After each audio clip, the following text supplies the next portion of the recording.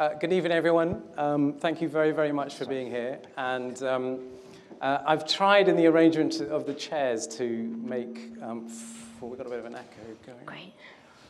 Keep going? Okay. To make this as friendly as possible a gathering so that we can have lots of nice discussion. We're going to split our discussion into 3 parts. And in each section, I'm going to ask you to come in with your questions and points and observations. So please feel free to jump in, because that's really what we're here for. We're interested in what you have to say as really the next generation of people who are coming up, and very importantly, being exposed to the news. And what your understanding of that is very important. I'd love you to, it's very nice and brilliant that we have Miss Ciuffreda here today, who is an experienced journalist. She told me not to say award-winning, but I know you have won an award. And works for a newspaper called The Guardian, which has become one of the world's main international newspapers. It's actually got a reach, starting in the UK, actually in Manchester originally, but now has obviously an office here in Italy, as well as in the US and many other countries around the world. So, without further ado, should we take a seat? Yeah. And the first thing we're going to talk about is the shape of the media and journalism today, really looking at the spectrum of different sources of news that are out there. And I'd love you to be thinking about where you get your news from as we're speaking. And please be honest about that, because it's really fascinating to hear your usage and how you interface with this big topic of the truth, because of course that's what we hope we're getting when we read the news, and professionals like Ms. Ciuffreda are working very hard to ensure that it is the truth that we consume. But that isn't always the case, and that's something that we'll look at in a minute. So perhaps if I could pass over to you, Angela, for this section where we're going to talk about the different kinds of news outlets that are out there, and maybe we touching on this idea of left and right within the press. Sure. Well, thank you all for having me here today. I was feeling quite a mix of nervousness and excitement to come and speak to you. It's not often I get to come and talk to students, and it reminds me of when many years ago now, when I started thinking about a career in journalism, and a lot's changed since then. I mean, we're talking about 20 years now, so I started in local news. And back then we didn't even have, we had the internet, but it wasn't being used as a news source. It was being used by people to get information, but in those days, the news was newspapers. Most major newspapers didn't really have a website, I don't think, until maybe the year 2000, towards the mid to late 90s, I think it started to develop. And even when I was working for my first daily newspaper, which was in the UAE, the priority was the newspaper. So we'd have to write like a couple of, once the web started to develop, and we're talking about 2008, we'd have to kind of get news online quite quickly, but the priority was still the newspaper. So it's developed, it's changing. Back in the 90s, there was the fear that the internet would kill newspapers.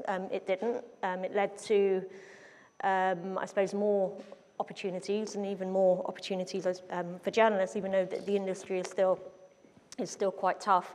But what we have are still the major titles around the world that are still surviving and are still going fairly strong are the ones that started. Gosh, The Guardian's 202 years old now. That started in Manchester in the UK and is now considered a global newspaper. We have an office in the US, an office in Australia, and in both those countries they still produce newspaper versions of the news adapted to their geographical locations.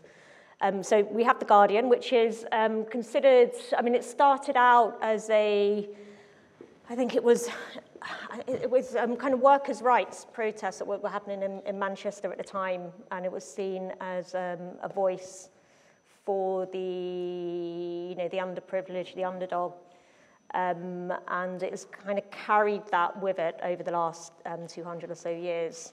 So it's considered a progressive, mostly left-wing newspaper, although we do try to have a balance now. There's more, I know just from the stories I write about Italy, I try to include, if it's a political story, try to include, be more neutral, try to include both sides, right and left, although sometimes you do have to take a stand in certain situations.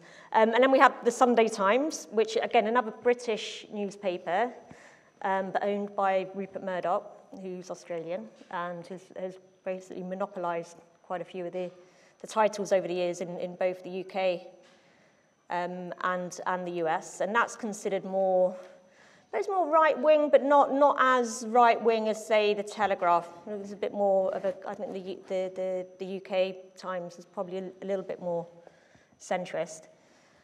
And then obviously, yeah, America is a big, I mean, that's another, Fox News is massive, again, owned by Rupert Murdoch. Pretty right-wing, I would say. I can't say I delve into Fox News too much, so I haven't really been. Yeah, I mean, but their headlines will be kind of drastically different from The Guardian's, for example. And it's kind of very much, I think, divided more on the kind of left-right-wing political argument, even though the political scene is quite a grey, in terms of what left and right means anymore. What's your thoughts on that? Is there a shift on what is considered left-wing and what's considered right-wing now? Or where is that shifting? Gosh, that's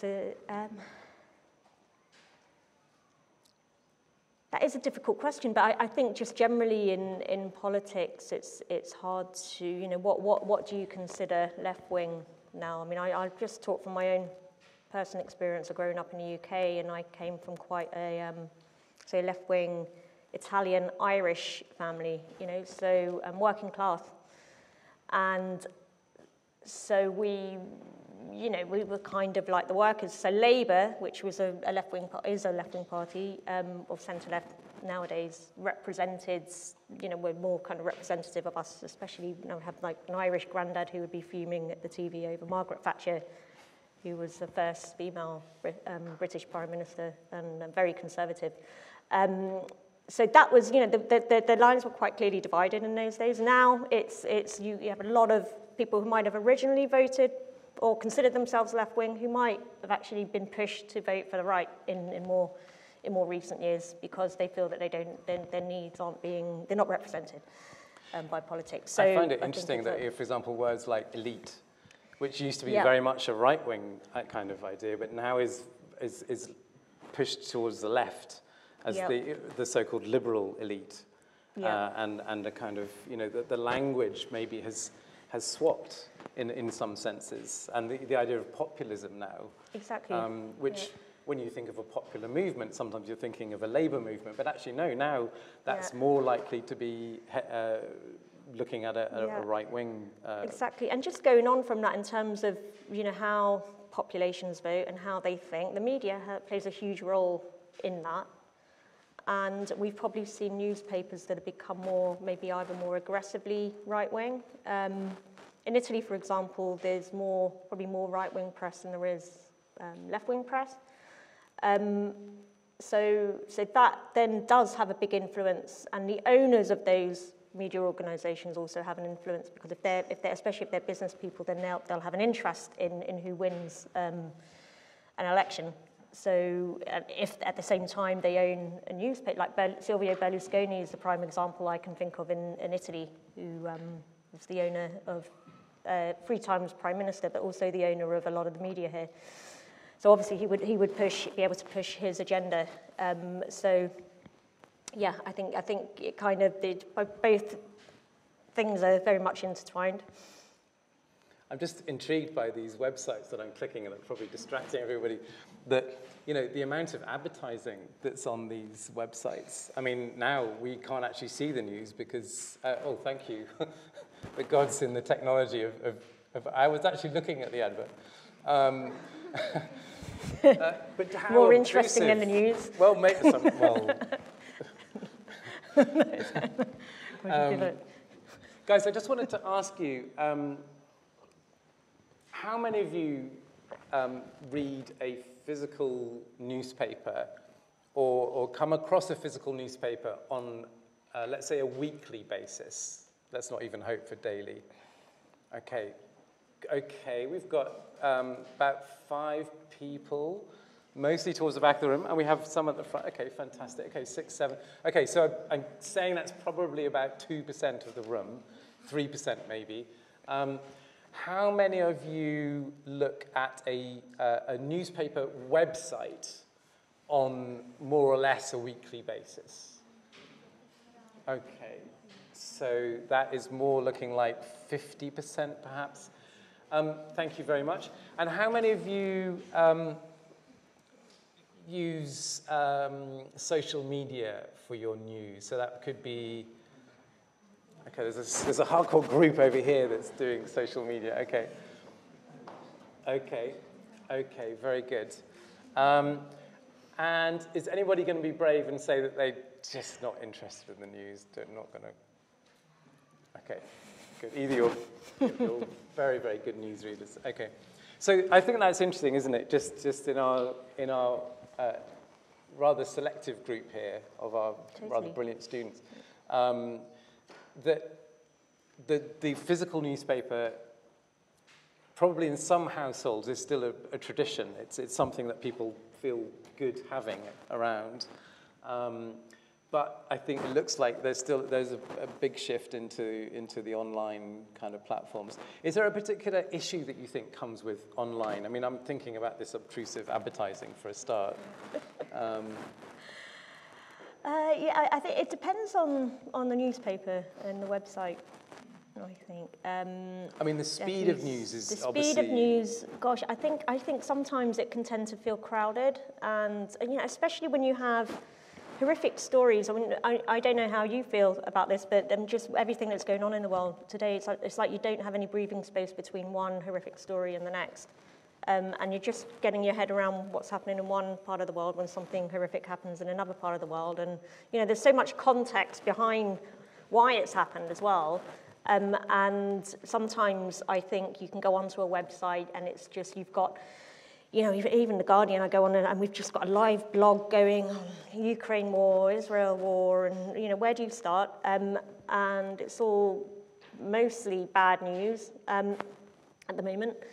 So I think the danger is with the risk, I think, with digital journalism, you need to try to make it you know, in order to get people to read the news. And obviously, as journalists, we can see now, I mean, back in the day before the internet came along, we didn't have the graphics to show us whether our stories were actually read or not. You know, they just got published in the newspaper, and we assumed they'd be read by whoever bought them. But now we can actually see how many readers come to our stories and how long they spend on them, you know, because sometimes it might just be a case of clicking on, like having a look at the headline and the first few words and then clicking out of it. So, you know, we also have a responsibility, obviously, to make sure, you know, there's, you know, especially when we're in a rush to write a story and it's probably a topic that we haven't touched upon or had an experience on, we want to make sure we feel responsible for making sure the information is correct and factually correct. But also, just for readers, I think, you know, it's important to engage them in a way that contextualizes a story rather than just giving sensational, kind of bold facts. And I think a good website, I would obviously cite The Guardian. I mean, the good thing, the good thing about The Guardian compared to some of the others is it's free. I mean, it's mostly free. You know, you can subscribe to it, donate to it. You do get a bit of if you've clicked on one too many stories, you do get a message at the end of, you know, trying to guilt you into donating, making a donation. Polite. Very polite. I mean, it can be guilty. anything from like €1 to whatever. It does make you feel slightly guilty. But I think it's a well-designed website. And it's clearly distinguished into regions of the world. And as news has become more global, yeah, I think it's got a nice layout. I think there's quite a bit of it. They probably could, I'll ask you, you will probably know more about this than I do, just in terms of, your generation and what the kind of, like having an more interactive news. I think you're probably keen to maybe absorb news maybe through videos or something that's more interactive rather than huge long blocks of text. And I think we try, we kind of going a lot more in that direction now. So I'm just going to ask these students for their questions. Sebastian. Hello. One thing that really caught my attention was in the first slide. Could you go back to the first slide, if possible? Like when it first came, it said the idea of truth in journalism and truth in a post-truth world. I want to know did you write this statement? No, I did. Oh, okay, sorry. Well, I have the question of what was your exigence in coming to this idea, and why did you write this here? Thank you for that. So actually, we're going to talk about that in our second section. So if we can hold my response until then. Did you have a question? No. Any other questions? Okay.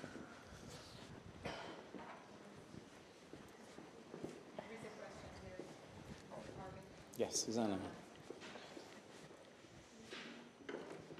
So my question is mainly centered on how are you as journalists adapting to this ever-changing way of presenting news, with TikTok and the span of attention that is changing, especially within the newer generations? How are written news adapting to that? That's a very good question, and one that I think probably scared me more a decade ago than it does today in terms of how to adapt, because I came into journalism, along 20 years ago, and I've always been just writing. I never had to think about news, or might have had to, occasionally I take photographs. Rarely, occasionally I've had to film myself that I will then just send to my editors, but I did that when Venice was flooded. We had the Acqua Alta in 2019, and it took me about an hour and a half just to get the video right, because I was just reporting from the flood. And that took me longer in a way than it would have done if I'd gone around and got quotes and wrote a story. And I sent it to it was for our Instagram account. And that's the only time, probably because it wasn't that great. They've asked me to do it, thankfully. So I think the trick is, if you really don't want to do it, just be bad at it. And then you just stick to the text. Yeah, it's a good question. I think, I don't know, what I quite, with us, there isn't so much pressure on, what my editors need from me, for example, is for the copy to be, to respond to a story, whether it's breaking news or a feature, and to be able to get the information, speak to people, be on the ground, still do the core of what journalism is, send my copy without being expected to do anything else. There hasn't been so much of a push from us yet towards TikTok. Instagram yet, TikTok, Instagram, TikTok less so. So, but I feel that there's probably more pressure on younger journalists coming in now to have a variety of skills in everything, to be able to secure a role, but obviously, to be competitive in the market. Whereas, at the moment, I see them both kind of working alongside each other without there being sort of too much of a push for everything to be done through social media. I think we had another question over here, Rafi. Yeah, just on this topic of sort of trying to grab attention in different ways.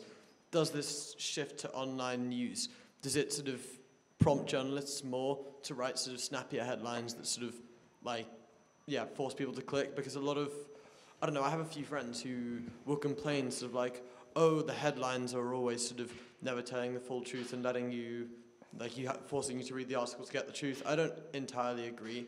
I mean, I would expect that a headline from a quality newspaper would have, would at least summarize its article relatively well. But how would you comment on that? Do you think that, I think that's the case. Do you think headlines do have to include less of the sort of story now to get people to click them? And yeah, that's a very good question. I mean, you know, basically we are skilled. You need to be writing a headline is a really skilled job. And there was a time when I was working for a website when I had to write the headlines for my stories, and I learned quite a lot in terms of what made a headline work. You know, a good, snappy, containing some piquant detail from the content of the story. I learned, you know, it made me, you know, it taught me what type of stories work for online, and that was great training. But what we never did, even in that, you know, for that company was you never over sensationalize.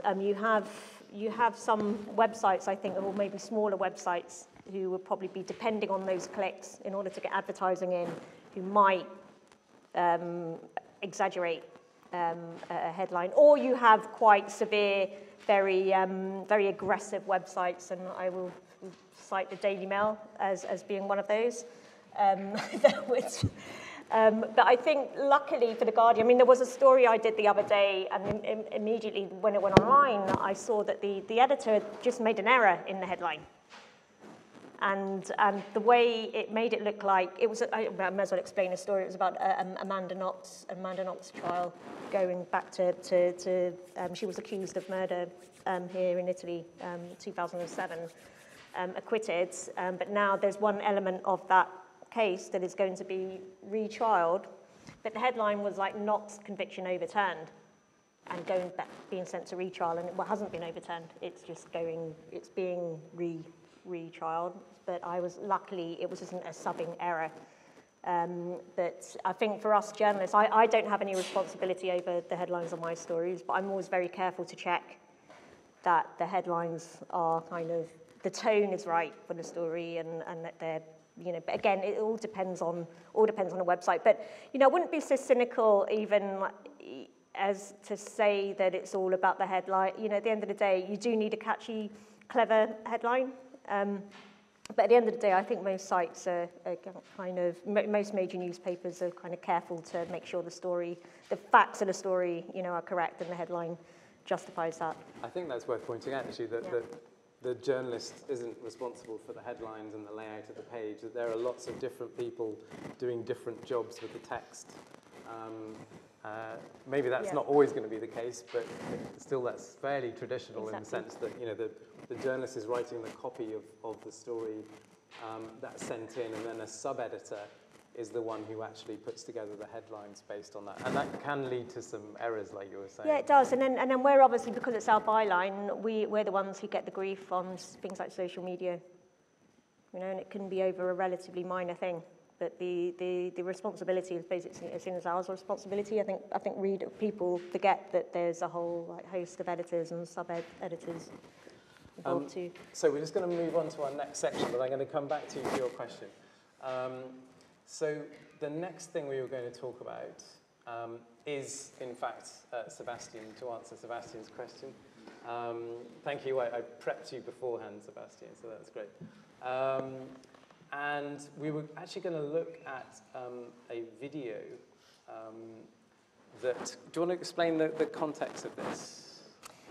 Yeah, so a month ago I was on the southern Italian island of Lampedusa, and it was during a week or so when there was a huge increase in the number of people arriving, immigrants arriving from North Africa by boat, and it caused quite a significant humanitarian crisis. It's a tiny island of about 3,000 people, and I think roughly about 8,000 arrived within the space of a few days. You know, and obviously this issue, immigration in Europe, is quite a divisive issue. And whenever these stories, I mean, it was very high profile at the time as well in terms of politics. We had the Italian Prime Minister come to the island along with the European Commission President Ursula von der Leyen, and during that time, I mean, there was lots going on. I was there reporting, and this is the confusing thing when you're a journalist on the ground. I mean, the best place to do your job is just to be on the ground, seeing it, experiencing it, interviewing the people involved, and what you've got,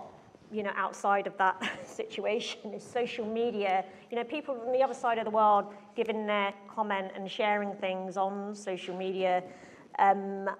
and just kind of making, you know, it makes us, even some websites, you know, journalists who aren't on the ground are writing stuff and they're just kind of repeating whatever they see sometimes on, you know, they're getting their information from whatever, and it can be quite overwhelming during that time. So there was a lot of stuff being tweeted about, you know, from quite high-profile politicians in Europe as well. And a colleague of mine alerted me to well, she was doing a story actually about misinformation. And I saw, when I did a hashtag for Lampedusa on Twitter, I came across this video, which, yeah, it said...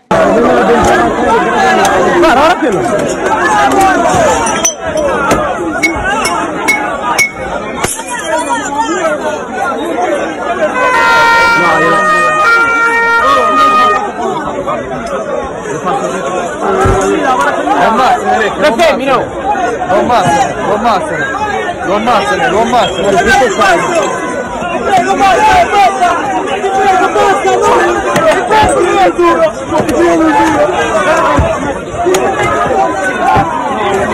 Lo ammazzano, raga, lo ammazzano. Lo ammazzano, raga. Poliziotto, lei che lavoro fa? Carabinieri. Lo ammazzano, raga, lo ammazzano. Lo ammazzano.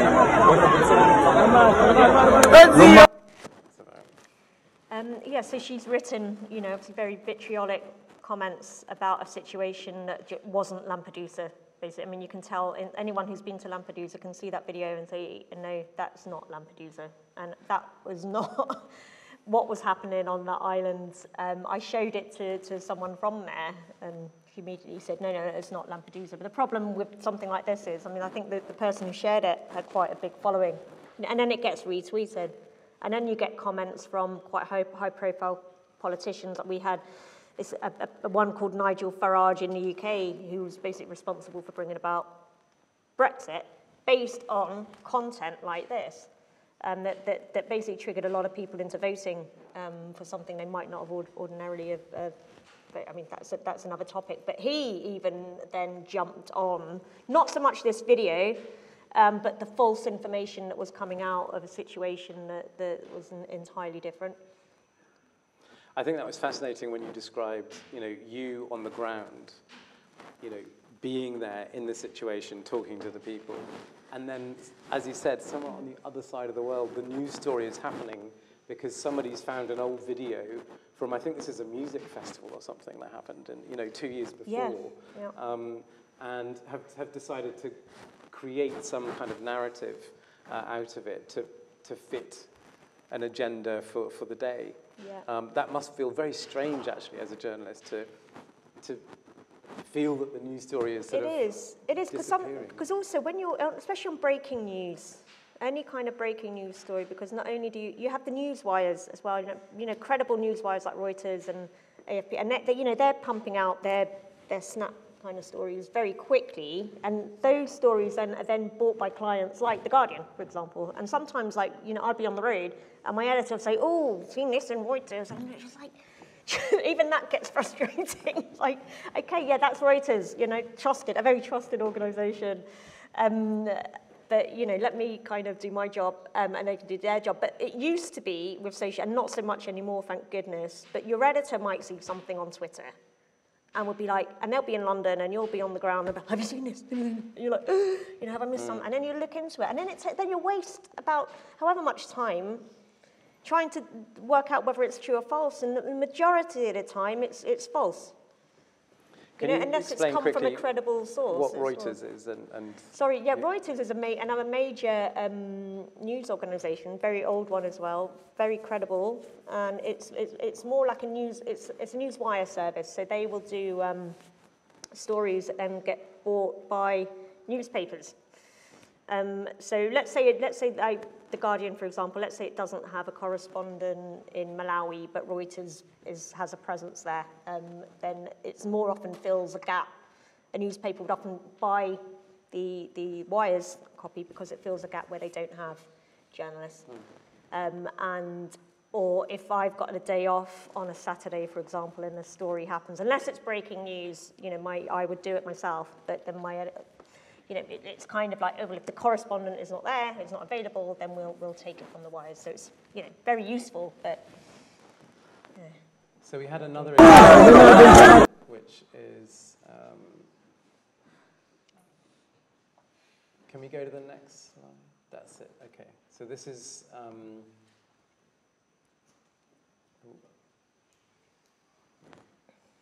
can I click this link, guys? Maybe not.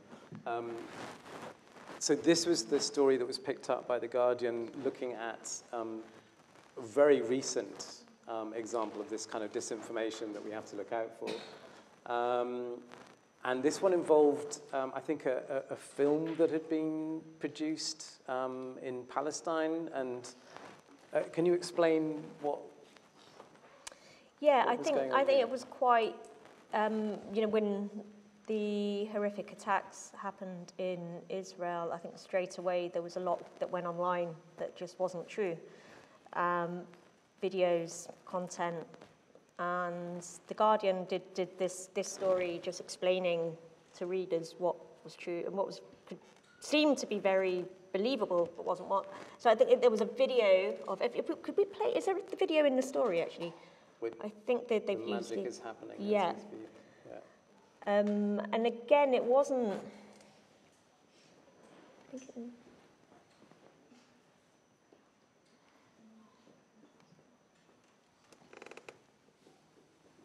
I think it's just screen grabs. Oh no, yeah. It's a little YouTube thing.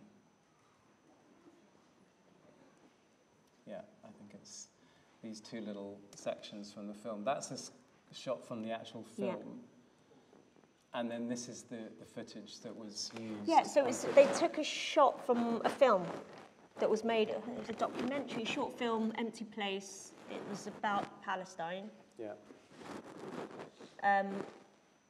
Done maybe over a year ago and reproduced on TikTok and basically, you know, as if it was happening there today and was news rather than a film.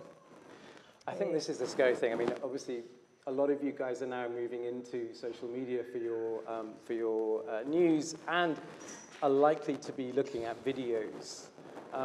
And of course, there's something appealing about a video because it seems to be the gold standard of truth, doesn't it? It's as if you're actually watching something happening. But here's a classic example where, you know, that can be, we've seen two actually, haven't we? Where the news can be repackaged and represented in a very, very misleading way. I just wanted to throw this out to you guys. Obviously, we've looked at these two examples of some of the kind of misinformation that's happening with the news. Are there any thoughts or comments on this or questions that you had about it? Does it make you think about your own use of social media? Christina. Okay, so I want to ask, what methods do you as a journalist use to combat this flood of misinformation that is very frequently can pour in from different areas?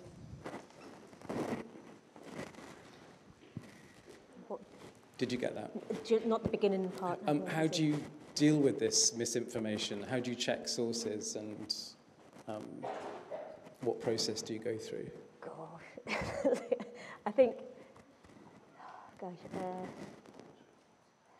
I think, you know, that the golden rule, even, you know, I would say to readers, is always make sure the source is credible. And I think again, you know, you've got journalistic sources that are more credible than others. I think, you know, could reel off a few titles. Obviously, The Guardian being number one, but, you know, you've got, you know, sources like the New York Times, you know, the Sunday Times, you know, I'm talking about the sources in you know, the prime sources in lots of countries, not just the big English language speaking newspapers. But yeah, how do we? I think, yeah, I mean, we always have to, let's say, because obviously as a foreign correspondent, you know, a lot of the stories I write, I'm kind of depending on what the Italian newspapers write as well. And sometimes you know, unfortunately with the Italian press, it's not that they're, you know, a lot of good journalists there, but sometimes the writing can be just quite difficult to get your head around sometimes. It's like making a point of a story. You spend a lot of time just trying to understand what the story is meant to be about. And sometimes facts can be quite careless, you know, and or, you know, simple things that they get wrong, like in even someone's age or someone's nationality, you know, often. So I think it's just a case of intuition, you know, comes in handy. I think when you're just trying to decipher fact from fiction, but always, you know, calling experts, calling sources. I think it's quite, you know, I would never just trust a video that goes online unless it's something that you just have to work out where it's come from. You know, and you know, if it's come from a profile that's looking dodgy, or you know, or a news site that hasn't got much credibility, then I think you can, or you know, or just something that you see on your Facebook feed. It's But then I'm remembering that earlier you said that you're looking at how many people are reading your article. Yeah. So there's always that other motivation, you know, that, oh, but this is really interesting and people are going to really like reading this.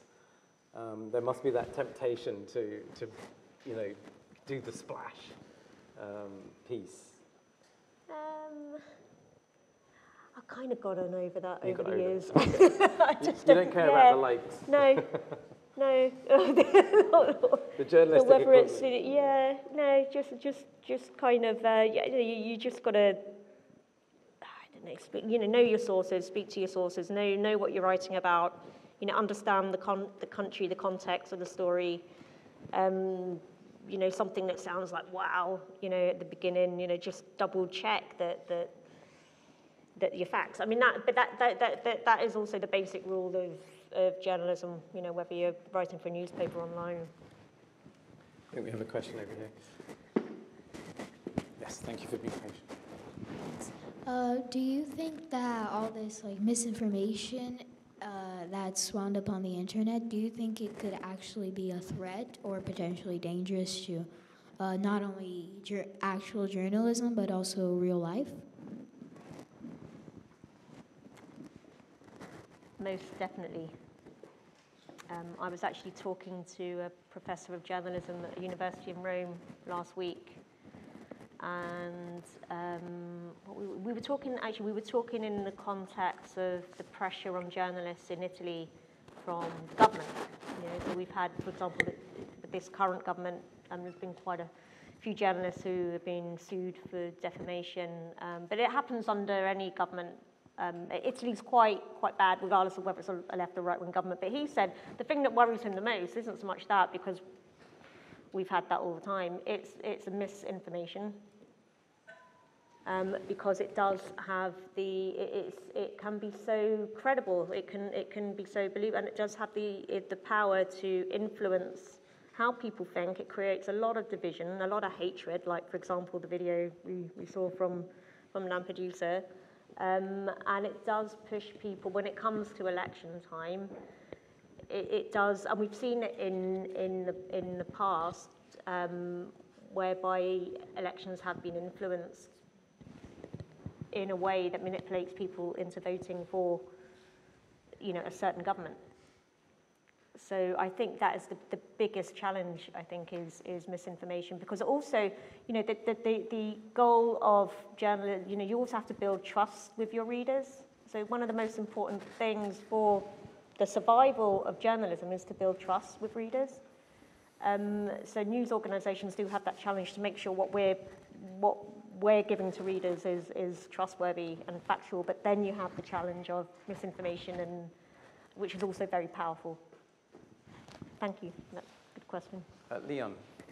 Do you think that artificial intelligence is a force that can be used to create fake information, disinformation, especially in images that can be altered by artificial intelligence? Yeah, definitely. I mean, we don't, you know, there's obviously a lot of a lot of talk about artificial intelligence at the moment, and we don't yet know the full impact of you know, I mean, it can be, you know, it can change, you know, be a game changer in good ways as well, you know, not just for, but when it comes to journalism, I think it sounds so, I think we can, should we go to the example of? You've actually taken us to our next section. Yeah. So brilliant. Leon? Yeah. The scary thing about artificial intelligence, I had a bit of an experience with it a couple of months ago for the first time. So normally if I do an interview, I would, if I record an interview, I would transcribe it myself. And if it's Italian into English, translate it Italian to English myself. I find it useful to do that because it reminds me of what, you know, what was said during the interview, and it makes the story a bit easier to write. But I was pushed for time a couple of months ago, and everyone was talking about these transcriber sites. And I did an interview, it was about an hour long, with a climate change scientist, and I transcribed it using a website called HappyScribe, and it transcribed within minutes, and it was brilliant. It was a brilliant transcription. And this, you know, what was also incredible was that part of the recording, it was on the kitchen table, and we'd kind of moved to the other side of the room to talk about, you know, I think the scientist was showing me something on his YouTube, and the recording managed to pick up the conversation from a couple of meters away. And it was transcribed perfectly, and I thought, oh, brilliant, you know, this is really useful, you know, a job that would take me like, you know, and it's always, you know, the worst part of the job is transcribing. It's been done in a few minutes, brilliant. And then it translated it into Italian into English very quickly. And then there was this like thing on the site that said, oh, AI assist. And you could basically take the transcription and put it into a blog post or a summary or whatever. I thought, okay, let's just see what this looks like. And I did that, and it produced this very authoritative sounding summary of the climate change challenge in Italy. And it basically pulled what my climate guides had told me, but obviously AI works by basically canvassing like sources from everywhere. So through content that is already owned by somebody else, you know. So that's, you know, again, one of the challenges for the media industry going forward. I mean, it's paid content basically being stolen and topped into this kind of thing. And I looked at that introduction, I thought, my God, that sounds really authoritative and good, and probably something better than I could write. Right? And I was like, oh God, I can't look at this anymore because it would have been tempting. You know, I was really tired as well, on deadline early the next day to have just copied and pasted it in. I didn't, but you know, that's also the risk. It sounded really good. Does that sound familiar, guys? Deadline, essay to write, AI could help. Yeah. I could just do it for you. Yeah, so I think you guys had a question, didn't you? Yeah, okay. Did social media or AI affect the information that you published, or the amount of workers, or anything really in that area? Does social media affect the amount of work? Yes. I do. Or the information that you publish?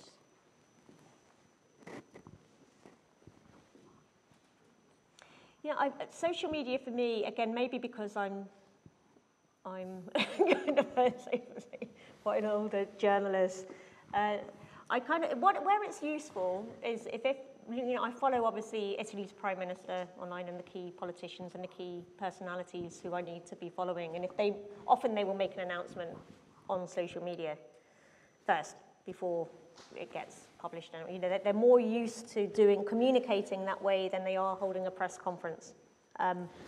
So I would take, you know, so social media definitely useful for that kind of information. Sometimes I don't use Facebook as much, you know, I'm not on Facebook as much as I used to, but sometimes it's very useful for contacts as well. You know, that's another, you know, positive aspect of social media. If there's somebody I need to speak to and I can't find a number for them anywhere, I often find them on social media and able to message them, and they respond, and you know, then you can speak to somebody. Sometimes it's useful if somebody shared an article, especially if it's in the Italian press, because that's the country that I cover, that I think, oh, I haven't seen that story yet.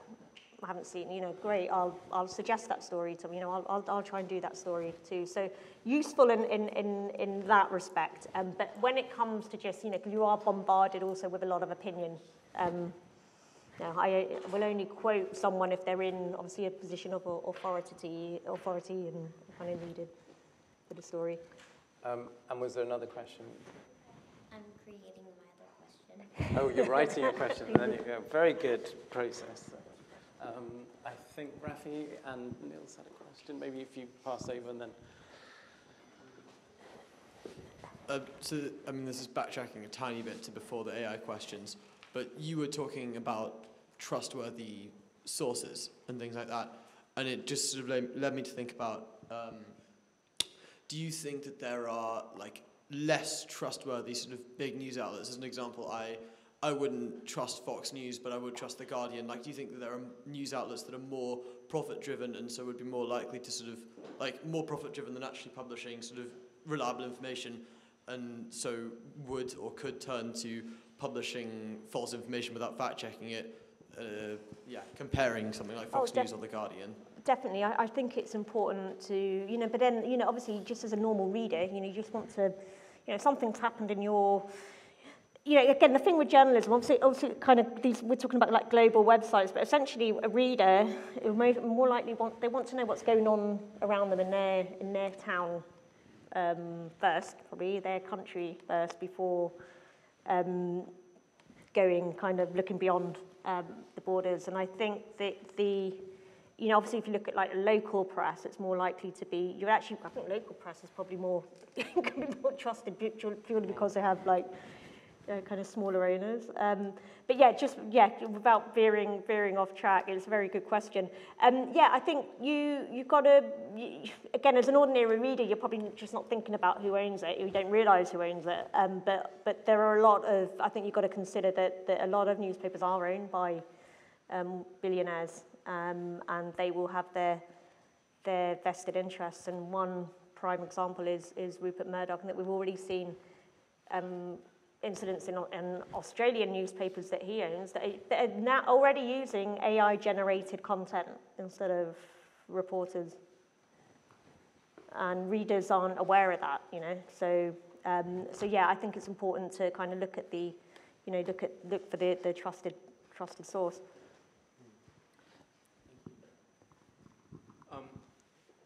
How do you, as a journalist, decide what story you're going to write? Is there someone at The Guardian who assigns you a story that you then research and write on, or do you seek out stories yourself?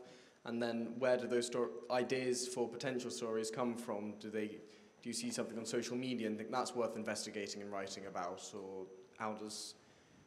there's so much to decide. Yeah, there is. I mean, my role, my day-to-day duties are I have to get up and read all the Italian newspapers every day, and that can be quite a laborious task sometimes. And from that, especially at the moment, when you have a big when the news is dominated by war, it's quite difficult for a correspondent in Italy to push my ideas. So the last week or so, my editors have wanted from me anything that's fun, light, joyful, to balance out the horrific situation there.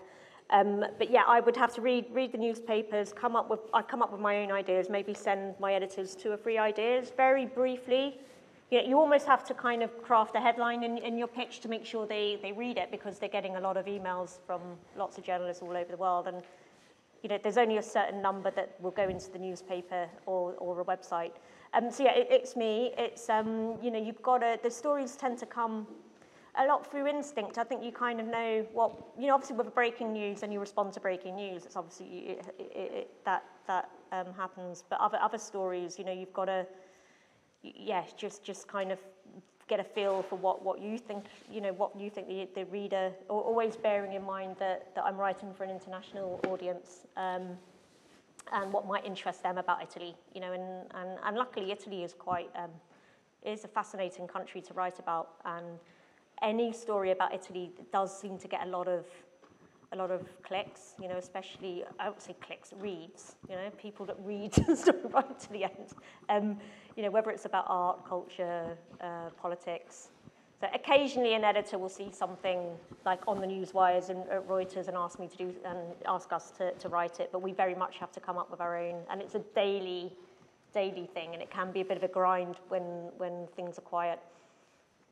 So we've got time for about, I think, just a couple more questions. So if we have Susanna, and then if we pass the microphone back, yeah.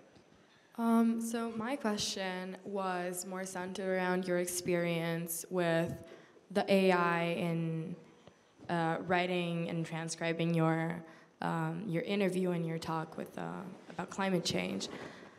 Is like the improving of AI threatening journalists, and is it pushing you to always seek innovation in your writing, and is it becoming better than actual real people in journalism?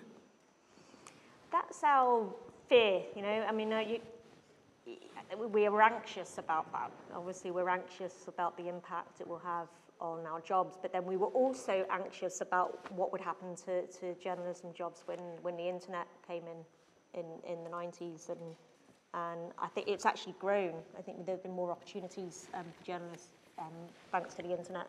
I think AI, you know, going forward, I mean, obviously my newspaper has they've looked into this and how it can use AI tools in an efficient way.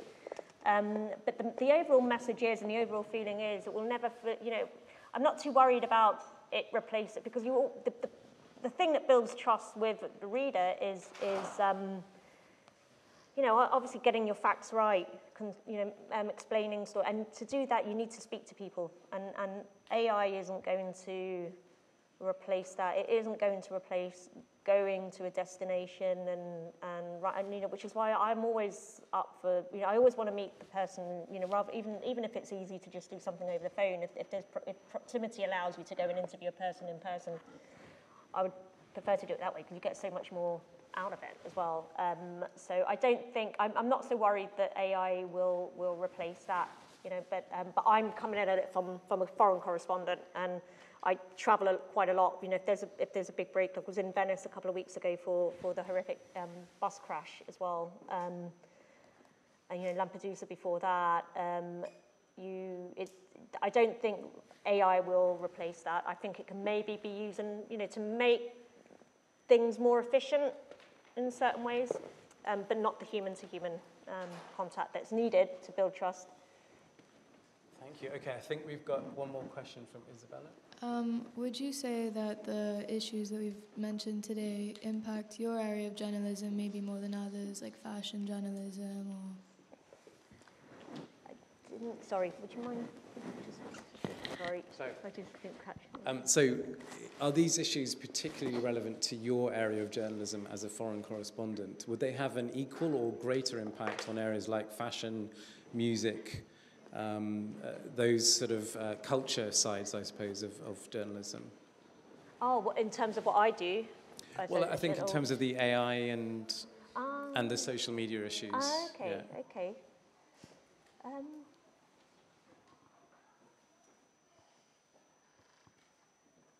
Yeah, that's quite a difficult. I think you know, I think with AI, I think it's quite too early to say how it will influence different areas of journalism. I feel as foreign correspondents, because we're you know, the advantage for us is being here on the ground. I don't think it will, but I think certain other sectors of journalism, it might be easier to just go with AI than it would be but I think a good organisation probably wouldn't, you know, hopefully wouldn't allow it to get to that stage. Okay, fantastic. I think I had one final question. I'm so sorry. I think this might have to be the last one. So I apologize. No, I wanted to ask a similar question before. I wanted to ask if journalists are afraid that in the future AI might take away their jobs by doing it for them. So. Okay, well we had that one. That was a great one. So that was great minds think alike, which means we do have time for one final question. Quick. So when you're writing an article, like, what would the sources be? Like, and how do you know which ones are trusted? Do you like have a person at the area where the events happening, or do you get it online from like other news things? Yeah, I think again, sources take, you can take years to build trusted sources, and that comes with being in the place. Obviously when I arrived in Italy, I didn't know anyone. But then over time, it's been 10 years now. You get to know people. So I have people that I can call upon, depending if it's a political story, I can know who to call. If it's an immigration story, you know who to call, especially if you need to be quick to write the story from your desk before traveling anywhere. The traveling brings the contacts, it brings the sources, because often now, again, the thing is with the journalistic cycle, you find yourself, especially when you've been doing it for so long, the similar stories keep repeating themselves, especially in Italy. Another government collapse. So you know exactly who to go to, like your political experts. So yeah, if it's a totally new field though, totally new story, what I'd often do is obviously I'll go online and I'll see who's quoted in those stories, who's given the information. It could be a police source or something else, and then you try and get on the phone and make contact yourself. Thank you so much, Ms. Ciuffreda. And I think that's a lovely way to end, actually, this picture, in a way, of what I always thought was the glamorous life of the journalist, traveling, meeting people, building those contacts over a lifetime, over a career. I think that's absolutely fascinating. And you're right, I don't see how AI could replace that. In terms of a possible career for you guys to be thinking about, perhaps actually one that is going to be around for a while. Maybe the robot won't take this one from us. Guys, could I ask you to join me in thanking Mr. Ciuffreda for coming and talking to us today?